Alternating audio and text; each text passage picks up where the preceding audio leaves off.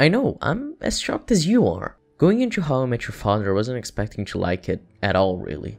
The trailer was incredibly unfunny. We're the bravest people in this city! The idea of making a spin-off of How I Met Your Mother with none of the main cast returning felt kind of pointless. And even though I like How I Met Your Mother, that show has some serious issues that I do hope to elaborate on in a future video in more detail. So to say I was skeptical is an understatement. Then, I watched episode 1 and it was fine? It wasn't fantastic, but it had some pretty neat character stuff, though the comedy fell flat for me for the most part. Still, I was willing to give this show a chance. I was going to watch all of it anyway out of simply morbid curiosity. So I was interested in seeing how episode 2 would fare. And that was the episode that won me over. It didn't reinvent the wheel, it didn't have the best comedy, and it wasn't even better than episode 1 really. The reason I liked it so much is because that was the episode where I realized the writers knew exactly how to write their characters and the situations they're in should fit their development. And with that, the show has just been improving massively after every episode, to a point where this is better than season 1 of How I Met Your Mother was, I'd say. So with that, I'd like to give you all a little insight as to why I think How I Met Your Father is unexpectedly a pretty good show. So let us begin. The show, like How I Met Your Mother, is narrated by an older version of the main character who's 28 years into the future. And apparently people really don't like her when she shows up from what I've read online. I, however, feel like she's a much better alternative than what they did in How I Met Your Mother. In the original show, future Ted was talking to his kids and all we had was reaction shots of the kids. Whereas this show has old Sophie talking to her son on the phone, and her son never appears, so all we hear is his voice. The reason why I really like this idea is because of How I Met Your Mother's most hated episode, the finale, exists because of the way they shot the show. Because Ted's children would get older as each season went on, and the story is supposed to be that Ted is talking to his children over one sitting about how he met their mother. They had to shoot all the children's scenes, including the ones that appear in the finale, during season 2. That meant that the ending for the show was written during season 2, and it only occurred in season 9, which meant we had 7 seasons that should have led to that finale, but that actually actively showed that the finale was not built up at all, especially with Ted getting together with Robin by the end. By How I Met Your Father not having the shots with the children, the show can afford to evolve as it pleases, and not be tied into what story they think they want so close to the beginning of the show. So that's something I already appreciate about How I Met Your Father, but I also quite like the way Sophie's just casually chatting about her life, as if she's just speaking of fond memories, and not how it felt like Ted had a whole script during his narration, especially when sometimes Ted would be interrupted by characters in his stories or things of that nature. So just with this stuff, I'm already quite happy. Because I went into the show thinking, I imagine I'll have to enjoy this show like I do How I Met Your Mother, which is in spite of certain quirks and nitpicks that I have about a few aspects of the show, such as how the narrator worked in the original show. But How I Met Your Father actually does a really good job at avoiding these pitfalls from the original show, especially one related to comedy that I'll talk about later in the video. The only thing that annoys me, that seems to have been done simply because it's connected to How I Met Your Mother, is having the laugh track. Michelle Obama.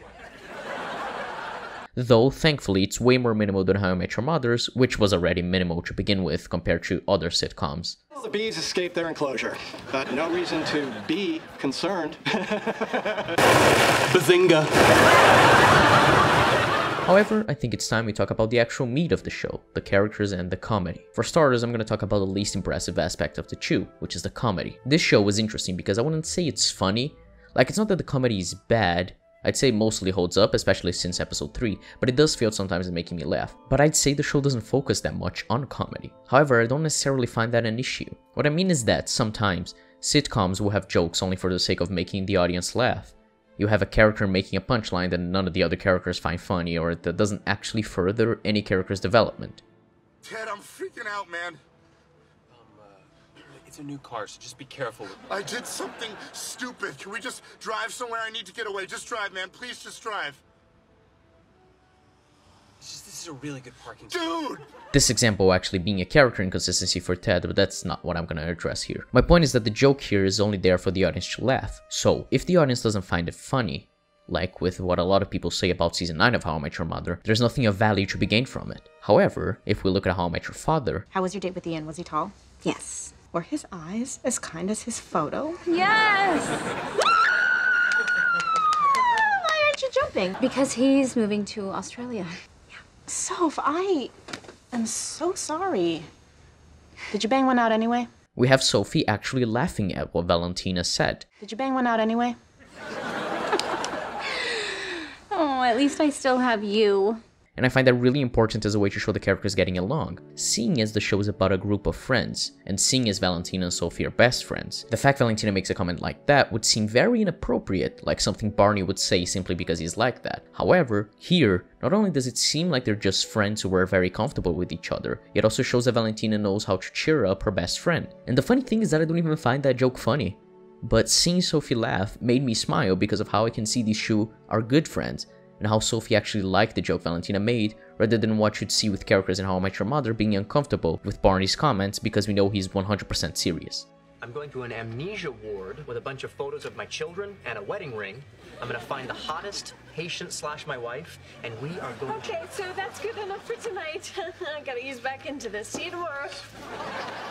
That's made even worse in shows like The Big Bang Theory or Friends, when you're able to put aside the laugh track and you see that the way these jokes are structured make them seem like the situations are very awkward. Something happened last night. Ross invited us all to watch.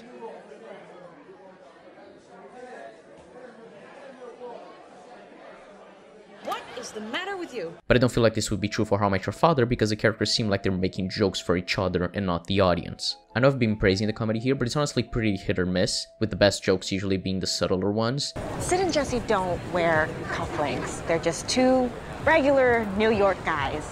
And if you want them to like you, you're just gonna have to be a little more of the people. I swear when I'm allowed to be my normal fancy self, I'm an absolute bloody delight. Those cufflinks are gorgeous. Thank you. Rather than the big cutaway jokes. Probably just gonna stay in and organize my darkroom closet. You mean look at pictures of Ian while listening to Drops of Jupiter on loop like you do every time things don't work out with a guy? Tell me, did the wind sweep you off your feet? Especially when, usually, the subtler ones are able to characterize everyone better by feeling more natural with the flow of the show. The thing that I find good is that, thankfully, even when the comedy isn't funny, it helps characterize everyone pretty well, even outside of what I said before about characters seeming to have a good time with each other, which brings me to the part of the show that I like the most, the characters. I won't go fully in depth, so I'll just mention some of the highlights of the character work in the show, so that this doesn't turn into a huge video breaking everything down. I find that the way this show built its characters is very good and not at all how I expected it. You can tell the characters are still following certain archetypes, or somewhat based on the characters from How I Met Your Mother. Sophie is obviously like Ted, being the one telling the story of how she met the father of her children, but going back to the beginning of the story of the entire journey of becoming who she needed to be to meet him. Also being a romantic who believes she'll meet the love of her life in a city full of perverts and jackasses. I've lived in New York since college, but I've never walked across the Brooklyn Bridge.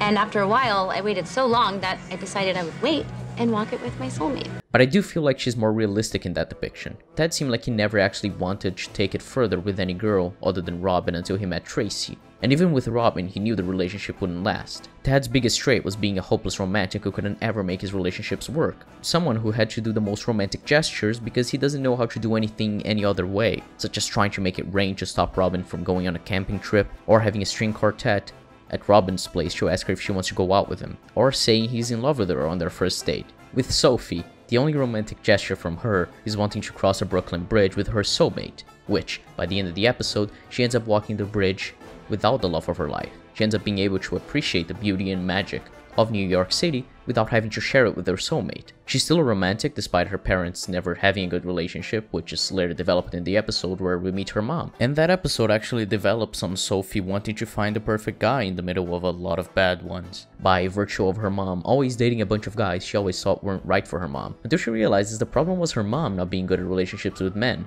meaning that the episode with her mom basically mirrors her own experience, seeing as Sophie turned 30 recently and has never been in a serious relationship, while her mom also hasn't been in a serious relationship, and she just bounces from guy to guy. The difference being that Sophie isn't the reason why her relationships fail, whereas her mom is what dooms her own relationships. Even if that is not entirely absent from Sophie, the idea of forcing herself to pretend to be someone else or change herself so that she can maintain a relationship, seeing as she tried to impress Drew by pretending to be a very uptight and organized woman when in reality she still enjoys being young and being able to party and be reckless and disorganized, not having her life fully together, which I feel Drew is a big part of making her change for the better and realize that she needs to be more honest with herself, which is especially shown in episode 6 when she goes to a venue that Sid and his fiancée are looking for their wedding, and she realizes that Drew lied about never being there, and that he's actually been there with his ex. And so she freaks out about it and causes a mess, which later makes her realize, through talking with Sid and then Drew, that she was scared about going into a serious relationship with Drew, because she's never been in a serious relationship ever, and so she was projecting onto Drew her own fears about getting serious with him, and trying to find a reason to be scared that it wouldn't work out. I know it's super scary to go all in on a relationship, and from what I know about your childhood, you probably feel like the rug could be ripped out from under you at any second. Yeah. I do. But if it's the right person, things can work out. I promise. I don't mean to take anything away from Ted. Obviously, I haven't gone in depth into his character here, but Ted always felt like more an idealized version of a romantic than a realistic one, whereas I feel like Sophie feels way more like someone you'd know, especially due to her backstory actually impacting her character way more than Ted, considering his parents were still together, to his knowledge, until season 2 of the show. Then we have Sid, who was supposed to be the marshal of the show, getting engaged in episode 1 while having to deal with relationship issues with his fiancée and trying to find his way in life. Now, Marshall obviously had been studying to become a lawyer, and he knew he wanted to be an environmental lawyer, the reason for which is somewhat developed as the show goes on, but I feel like Sid has a much more interesting reason to do what he does, especially when it also leads to relationship issues that work way better than between Marshall and Lily, when something similar happens in How I Met Your Mother, in reference to season 6 when Lily gets upset when Marshall starts working on an environmental law firm because I'm not fine that he volunteers our apartment for a giant fundraiser, and that he's not thinking about how we're going to pay any of our bills, and that apparently we've given up on trying to have kids. when she explicitly said, If you want to quit your job and go work for the NRDC right now, then you need to do that right now. And then once you've cleaned up all the oceans and saved the planet, you know, like a year from now, then we'll start a family. 3 episodes earlier. I feel like Sid is a lot better because the conflict comes from him up and changing his and Hannah's lives on a whim, without asking her at all. And she's never really talked to him about it. Sid knew Hannah would be okay with it if he asked her, but he never did. And she's upset because she's never consulted on any decisions. And so, even if for Marshall we do get a reason for why he wants to be an environmental lawyer now, for Sid, he's already made the decision that changed their lives, and we're seeing the aftermath. And then we get the reason why he never asked her about buying his bar. Why didn't you ask her? I don't know. I spent the first 20-some years of my life trying to make my parents happy. Then I met Hannah. I wanted to make her happy too. And with the bar, I just finally wanted to do something that would make me happy. And I knew if I didn't just like propel my body to that bank and apply for that loan, I'd end up chickening out. Do you think if you had asked Hannah first, that she wouldn't have supported you? No, she would have. Definitely would have. Messed up. It's all very natural in how you can tell he was scared about talking to someone important to him about something important to him, because of some irrational fear of her not being okay with something he knows she would be, which I can tell from personal experience is very common to happen with people who deal with anxiety. I also particularly like that Hannah doesn't get that much screen time too, because she'd be the Lily mirror in this show, and, you know, Lily is awful, but that's something to talk about when I go in depth into the original show. The sales guy was rude to Robin, so I took a pair of khakis. I gave them to you for your birthday. So I've been walking around in stolen khakis? Oh, I prefer to call them justice khakis. That's not justice, it's shoplifting, and it's a crime. So is being mean. Then we have Jessie, who'd be the Robin of the show, the character who doesn't believe in love in a sense, the character who's extremely cynical and objective rather than emotional, and Ellen, his sister, who doesn't really have a counterpart in How I Met Your Mother, but I'd say she's very much like Phoebe from Friends. Robin in the original show doesn't really want to get married or have kids, and it's presumably because her parents got divorced as she was growing up, and because of how her father raised her, which I don't find bad, but I do really like how Jesse's reason was that his girlfriend rejected his proposal, the girl who he thought was the love of his life and supposed to end up with him, not just that his parents got divorced. And so what sparks him into wanting to get back to dating is Sophie, despite her parents not having had a magical love story that lasted for the past 30 years like Jessie thought, with her dad never being in the picture and her mom being a party girl bouncing from guy to guy. Sophie still is a romantic person who believes in love, and that's what allows Jesse to realize that his experience with his ex doesn't define him, even if it takes a while for him to take steps towards moving on from it, seeing as it was something very traumatic to him. I also really like how his life growing up is also brought back into his mind due to his sister moving to New York, and him having to deal with the fact he wasn't able to grow up with his little sister to hang out with and look after like he wanted to. All this, I think, makes for a really compelling character considering the divorce of his parents clearly left a big impact on him he never was able to deal with, and he tries to just become close to his sister without having to deal with those feelings of abandonment they both felt. You were there when I was little, and then you just disappeared. So I moved here thinking we could reconnect and pick up where we left off, but now I don't know if we can. Which is explored really well with both Jesse and Ellen. You know, I remember the day that Mom and Dad brought you home from Vietnam. I was 3, but I remember because it was like the most exciting thing that had ever happened to me. I was totally obsessed with you, and you couldn't even do anything but poop and cry and look cute. Well, I also remember the day that Mom and Dad split up. I was 9, and they told me I could either stay in our house with Dad or move with you and Mom and her new boyfriend to Iowa. So I chose to stay. I mean, I didn't want Dad to be all alone. I asked about you every day. Can I call Ellen? Can we visit Ellen? Anyway, I could tell it bugged Dad asking about you all the time. I think he thought I was secretly asking about Mom or something, so eventually I just stopped. Maybe I should have kept asking. I'm sorry I missed out on being your big brother. I also really wanted to be that for you. So the divorce as a reason for his behavior. Not only is it not the only reason, but it is also explored further than it is with Robin in How I Met Your Mother. And Ellen, who has also just gotten divorced but is trying to find a way to get back into dating, being someone who, by virtue of being separated from her brother when she was very young and being married for so long, ended up having issues with talking to women. And so a big part of her character is her trying to regain her confidence, paired with her trying to reconnect with her brother who's also trying to help her with her confidence, but failing at it. I'd say she's the one that has the least character out of the main cast, but I think she's still pretty decent, especially as a jumping off point for having Jesse's arc of becoming less cynical, especially when she's already so upbeat and happy despite her situation. Then we come to Valentina and Charlie. Valentina is the Barney of this show, kinda, but as I mentioned earlier, she doesn't feel like an actual pervert. Just someone who enjoys being single. However, the funny thing is that she starts the show by getting into a relationship with someone just as crazy and impulsive as her. Valentina is extremely into Charlie because he rejected his wealth and fortune to live a full life without being held back by his massively rich family. But he's not used to living in New York, so he needs to get used to the fact he's not a fancy rich boy anymore. That's what causes their first conflict in episode 1. It's how Charlie seems to not have given himself fully into trying to find who he is and wanting to go back to the comfort of his previous life, which he grows out of when they go to the Brooklyn Bridge and he realizes the beauty of both New York and Valentina. How, as opposed to his family, the city and his girlfriend are full of personality and radiating with life, which is why he decides to stay and actually give this a shot. Which is brought back in episode 6 when it's revealed he's moved to other countries for women before Valentina. But Valentina is the only time where he's actually decided he wanted to stay. I have known for a very long time that I've had to escape from my petty, stifling family. And yes, I have often followed women across the world as a way of doing that. But it's never felt right. Until now. Both of them have their fears of actually going through with things, of taking that leap of faith. Valentina fears that she will lose her youth and her excitement if she settles down. Getting old and boring has always scared the shit out of me. I mean, Sophie's book note literally said shivers down my spine, and I've always put monogamy in that category. But with us, it's actually kind of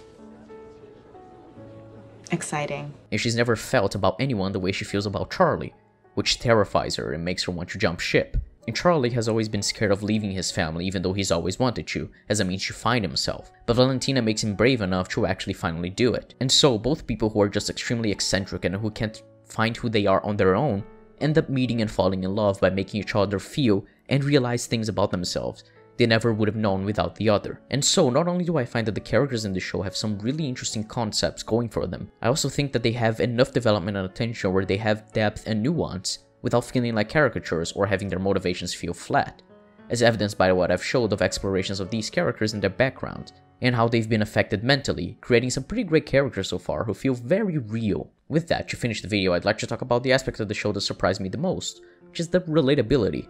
I know that may sound strange, but hear me out. How I Met Your Mother, by virtue of how it was structured, going through the years of 2005 until 2013, had to follow the evolving world of the 21st century, with evolving technologies and ways of dating, such as in Season 1 having Ted try a matchmaking service, or in Season 7 showing how dating became making internet research on the person you're going out with before the date, which ruined the mystery and excitement of going on dates, or him trying online dating in Season 7 with Barney's help. However, these concepts are never explored further than one episode, or never actually are developed to a point where it feels like the show is trying to show how life was in that period. More like it just shows a fictional world that sometimes relates somewhat to ours, or sometimes tries to relate but really misses the mark. Kids, that day I had a horrible realization. If you can't spot the crazy person on the bus, it's you. However, How I Met Your Father seems to really nail this part. Firstly, it starts the show with Sophie taking an Uber, being driven by Jesse, which is how she meets Jesse and Sid, which already fits really well to have Jesse working as an Uber driver to make extra money. Then we have the fact she's been using Tinder and the guy she's gonna go meet is someone she met on Tinder, and who she believes is perfect. But Jesse seems to think he's probably lying to her if he's as perfect as she says, which again is very accurate to how people see online dating, while also helping characterize both Sophie and Jesse as having opposing views on romance. That might be just some superficial stuff, but it definitely helps to build the feeling of this show being set in our universe, of making these characters be people who actually might live in New York. However, episode 2 is the episode that actually impressed me by how it did this. The episode is called FOMO, which stands for Fear of Missing Out. The episode has Valentina take Sophie to this club called FOMO to help her get over her failed relationship with the Tinder guy from episode 1, Ian. The club supposedly has a room for everything you can think of, as a way to make people never have FOMO and FOMO. However, Sophie still can't get Ian out of her head, and she keeps wanting to message him when she sees something that reminds her of an inside joke she has with Ian. She can't focus on just having fun with her friends. She's scared of missing out on this relationship with Ian, even though she knows it can't work out. However, as she talks to Valentina, and then they go to Sid's bar and Sophie talks to Jesse, it's made clear that every one of them is suffering from FOMO in their own ways. Valentina fears missing out on her own independence, seeing as Charlie has been smothering her by having her help him get used to living in New York, with them living together, which makes their relationship move way faster than she was expecting. Ellen fears she'll miss out on being in a relationship and feeling love like she used to, because she just got divorced and can't talk to women. Jesse fears missing out on his own life, the life he could have had with his girlfriend had she accepted his proposal, and Sophie fears missing out on being with Ian, a relationship she knows would be perfect for her, but that she also knows can't work out. And with that, they decide to just hang out at Sid's bar and enjoy each other's company, as the narrator Sophie says. It was hard to live in the moment in 2022. There was always someplace else you could be, someone else you could be with. But every once in a while, you found yourself in the exact right spot. And you had that rarest of moments where you had absolutely no FOMO. And you could just be. This is the most relatable and perfect explanation I've ever seen of what having FOMO is in today's world, and I saw that so much in myself, and it just landed with me as showing how the show clearly understands how the period it's set in, even if it's the present, can still be an important aspect in how the characters behave and how the story has to be told around that. Episode 2 was the one that got me because of that incredibly real and personal exploration of fear of missing out, and how that's just how people are in 2022, and how sometimes you can find rare moments of escapism and not have to deal with that fear. So, to conclude, I've actually been thoroughly enjoying How I Met Your Father for the 6 episodes I've seen at the time of making this video. It's kept me very entertained, but it's also done something that impressed me more than just it being fun. It has made me get invested in these characters with 6 simple 20-minute episodes, and made me get a full grasp of each of them with all their nuances. Much like Community, though this show is nowhere near as good as Community, I can see myself rewatching it over and over regardless of how much the comedy lands on rewatch, because the characters are just so strong that I'm invested in their journeys, given the show continues being this good and doesn't overstay its welcome like How I Met Your Mother did. Overall, I definitely recommend watching the show if you're interested in seeing a few characters living normal lives, being explored in a meaningful way, with some decent comedy to go along with it. And if you've watched How I Met Your Mother and wrote off this show right away, by virtue of it being a cash grabby spin-off, I'd say you should give it a try and go with an open mind. It just might surprise you. Gonna get my girls, get your boys, gonna make some noise. Gonna get rowdy, Gonna get a little unruly.